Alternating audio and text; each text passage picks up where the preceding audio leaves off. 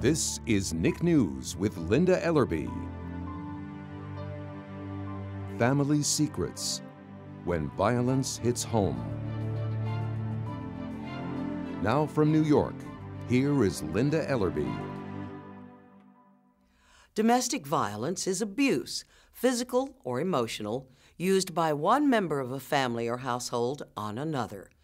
Right now, we're not talking about parents abusing kids, although as we all know, it happens. At the moment, we're talking about parents abusing each other, a subject often hidden within families, but which goes on in all races, economic situations, and family configurations. What follows are stories from kids who've been caught in this kind of domestic violence. These kids are now safe, and they want to break their silence. They want their stories to be heard. We want to hear them. This is the house I grew up in. When I was younger, my parents used to argue all the time. It would start over the littlest thing, and then it would escalate into yelling and fighting, and then hitting. I would be scared. Like, I'd hear banging on the walls. I would hide up under my cover. When we hid back in the room, you would hear my mom saying, "No, don't do that, don't." And then you could hear, like, him punching my mom in the face and stuff. It was very unpredictable. We didn't know what to expect. We are Chelsea, Elijah, and Emily, and we are from Tennessee. There was always a silence after an argument or after somebody got hit, and it would just happen again and again. My name is Zach, and I live in New York State. My mom's boyfriend moved in with us when I was about 6, and there was arguments that did start off pretty immediately. I always thought it was something normal, but when it escalated into all the hitting and all the pushing around and it was arguing every single day constantly, I knew it wasn't something normal. When my mother and I were living with her boyfriend, the way he was acting wasn't hurting me emotionally, but my mother being hurt was hurting me emotionally because she was all that I had. My name is Zaire, and I live in Philadelphia, Pennsylvania. He threw my mother around a lot, and I saw him punching her and pushing her and throwing her down the steps. I was scared that eventually he was going to kill her because it was getting really extreme. When my dad was living with us, he would always want control of us. He never wanted my mom to go anywhere. He always wanted my mom to cook, clean, and just stay in the house. My name is Zoya, and I live in New York State. When my mom did make food, he says, it's like, that's not what I wanted. And he started beating her. I would take my sister into her room to not hear them, like, fighting and stuff. And I would tell her it will be all right, nothing's happening. It was scary. I'm an only child, so I was basically hiding by myself, and I felt so alone. My name is Sophia, and I live in Iowa. My dad was a really good guy. It was just the alcohol problems that he had that kind of took control of his mind. My mom would throw things and scream, and my dad would push her, pin her down, sometimes choke her. We get violent, like trying to punch each other, because I feel angry through him, and I don't care if he punched me. Okay, I punch you too. You know what I mean? My name is Anaí. I am Sophia's mom. They'd yell, "I never want to see you again. I regret meeting you," which made me feel even worse because if they never met, they would have never had me. We lived in a small apartment, so when he was abusing her, I tried to distract myself by watching television or reading, but I never wanted to leave the room because I was always afraid that he would take it to the next level and harm her more. You couldn't go anywhere or do anything without his say-so. Like, my mom, if she was like 5 minutes late, he'd hit her with 100 questions, and then it'd turn into a fight. I believe that each one of us in this house were trying to find ways to make him happy. Personally, I would clean. I felt like if I did more, they would argue less.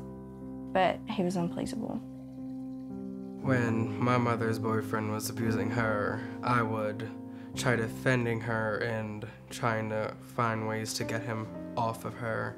But I don't think that's the best way that a child should deal with the situation, because the abuser doesn't have self-control over their anger, and the child could get hurt as well.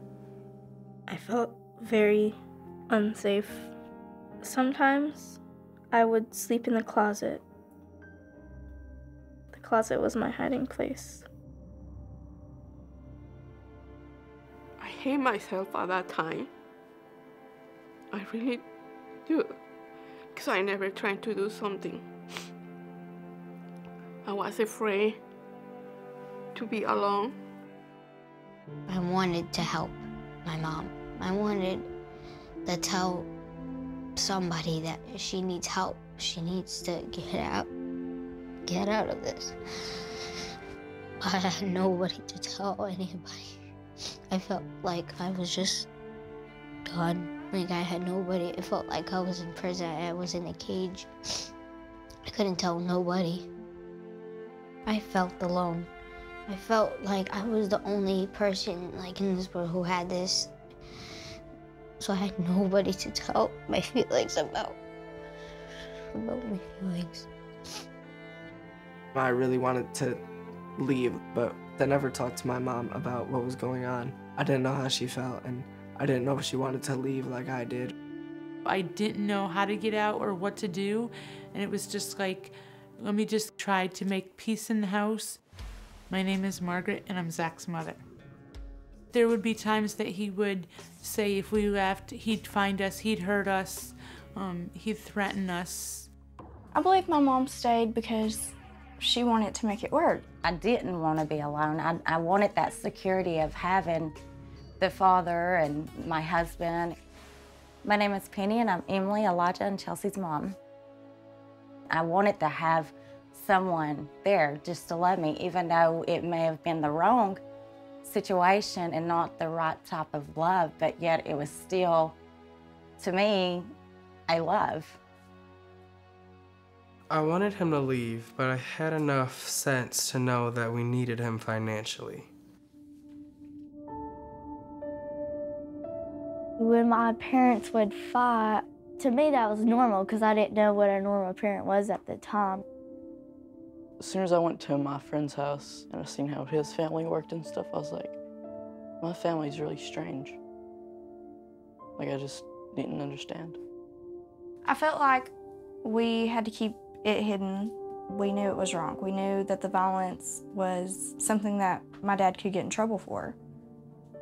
So we just chose not to tell because we loved him. I mean, it was our dad.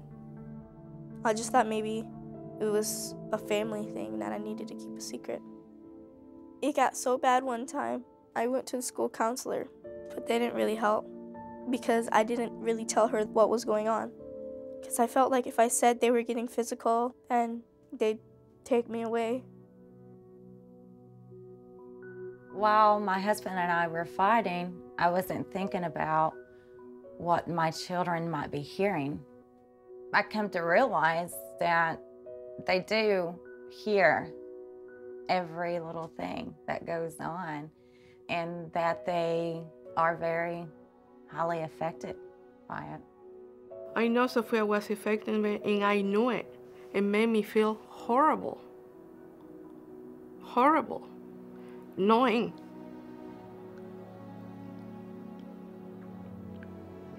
she was aware of that and see that. And I thought, do they love me? Or do they not love me that much to stop, to know that I was hurting? And as parents, they should know that I was hurting.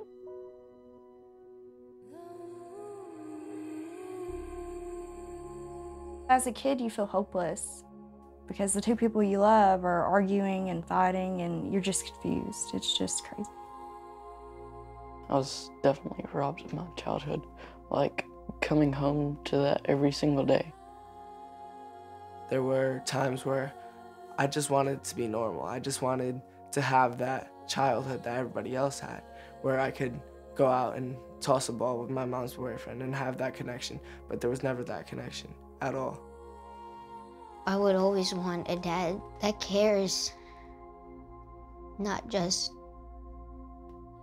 like leave, like I don't, like I'm not even alive, I'm not even there.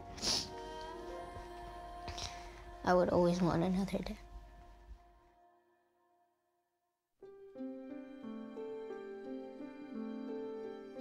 Things changed for me when I started to talk about it to a friend. She was my neighbor, so whenever they started fighting, I'd just go to her house and I talked about my situation to her. Sophia's friend talked to her mom came to me and said, don't be afraid to talk. You're not alone in here. That gave me the strength to get up from this situation. Finally, I made my decision to divorce him, to have a better life, and be peaceful. The way we got out of the situation was when my mom called a relative for help. We went to the hospital, and the police came and took photos of her bruises and hands of chokings here. I asked the police, are we gonna go back to our dad? And then he said, no. We got our stuff and we went to a shelter.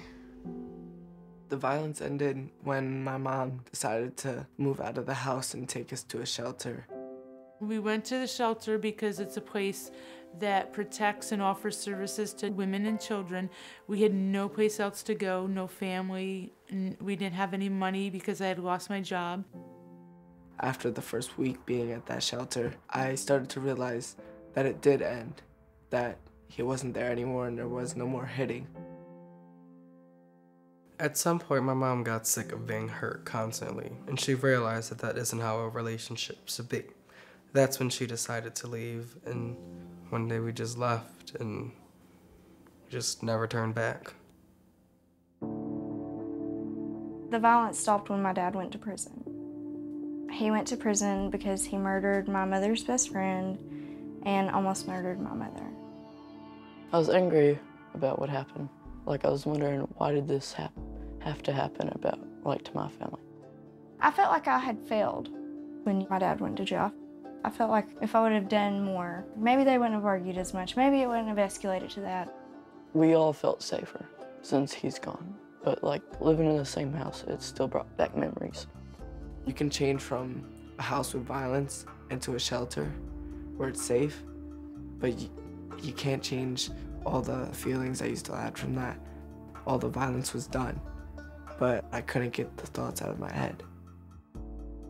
When me, my mother, and my brother moved into our own apartment, I began to worry that he would find us there, and that was a big worry of mine for a really long time.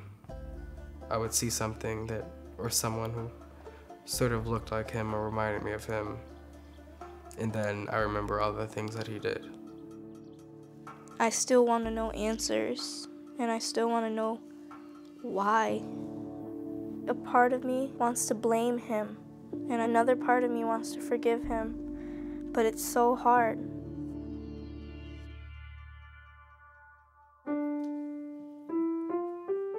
Today, my family lives in an apartment associated with the shelter. I know I'm safe, but the past is still haunting me. And they're each going to represent a different feeling. Once a child leaves a violent situation with their family, there's a process of recovery that they all go through. I'm Monica Idema. I'm a youth advocate and counselor. I've been working with Zoya for 2 years. I've never been loved from him. You don't feel like you've been loved by him? What I'm trying to do with Zoya and kids like Zoya is provide them with a safe environment that they can come, they can express their feelings. You called 911. Now, you must have been really scared. It must have been a scary situation that you felt that you needed to call 911, yes? but you were brave enough to do it. Where did that come from? When I saw my mom being hurt, I felt that I should do the right thing and to help my mom. Okay. I said, please help, and I told the address. And then the police came and knocked on the door, and my dad said, oh, nothing happened. It was just my daughter who tried to play with my phone. In Zoya's case, it didn't solve the problem right then. However, it did stop the abuse for that evening. She may have saved her mother's life. And it wasn't long after that that the mother did decide to seek help and took her family to shelter. Knowing how strong and brave you had to be in that moment, maybe that's something that you can use now to help you heal. Talking about it kind of feels uncomfortable, but I knew it's the right decision to help move on. 19, 20, 21, 22. My life now, I just go to school, come back home, watch TV, read books, play with my sister. I am happy. Now my family is living on our own and we have our own house. It's like I'm starting my childhood now. We're given examples that there is help and hope. When we left, my mother realized that she had to become more financially independent, and eventually she went back to school to get a degree. I watched her from her lowest until her highest, and to be at a place where she is now, from where she was when she was being abused, is amazing. Now, me and my mom and my grandma live here, and my dad, we don't know where he is. Today I have a great communication with my mom, which I love. We are very connected. I always told her, besides your mom, I'm your best friend.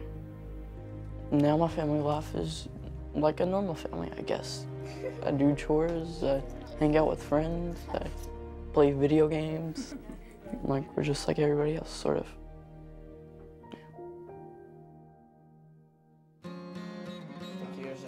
I think mine's fine. I've heard that when somebody goes through domestic violence in the home, that they're more likely to have violence when they're older in their home. And I didn't want that to happen. So I started to try to go to the opposite direction. Mine says, put your hand in the air if you hate violence of any kind. I'm part of a group called PEACE, and it stands for Peer Encouragement and Community Education. And we go around at different events and tell people about domestic violence and what they can look out for. All of us, we've gone through domestic violence, and at one point... When I go out in the community and I tell people about domestic violence, I'm telling them about my story, and I know it's a good thing. Like, going through it, there's a lot of things that you feel and that your emotions and stuff. They want to learn more about it, and that's something that really keeps me going. I believe domestic violence is solvable with the right education and knowledge. It's a cycle. You have to break it. You have to want to break it. I experienced domestic violence as a child growing up. Almost the same pattern. I remember thinking to myself, I will never be in that situation. And then it's like, wow, I'm in this situation and I've got children that are in this situation. Me and my family made a decision that we're gonna get the word out about what happened, because there's still kids in America that are like living in the shadows, like behind doors. Like, you don't know what's behind doors. My mom started speaking out, and she coordinated a walkathon for domestic violence. At the walkathon, I met a bunch of women that had gone through the exact same thing that my mother went through, and they also had children. And as we got to talking, we realized speaking out about your situation not only helps others, but it helps yourself. Now that I've talked to a lot of people about it, it's helped me accept it a lot. When I'm talking to people about domestic violence, I don't want them to see me as a victim because I survived from it. I want them to see that I'm a survivor. Sometimes I think about it, and it just felt like how did I live like this? How did my mom even live? But I've learned to be brave and to be strong and to not be afraid of anybody. I was a witness of domestic violence, but after that, I witnessed my mother grow and become stronger. And so now I know that if I'm put in a difficult situation, that I can grow and become stronger as well. Because of what I went through, there's nothing I can't do now. I've already faced so much fear in my life. I mean, everything else seems so small in comparison. I know I can never have that perfect family that I wanted, but I can try to make my own happy family. I can't change my past. I can't change how my parents chose to live, but I can change how I decide to live and how my life is going to be.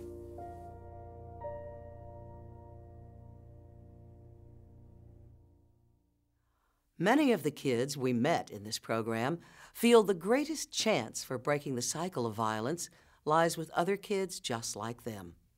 We hope any kid caught in the trap of domestic violence will understand what these kids already know, that it's not your fault, that you are not alone, and that if you are one of these kids, there are things you can do to protect yourself. No matter how dark the moment, there is hope and a way out. I'm Linda Ellerbee. Goodbye for Nick News.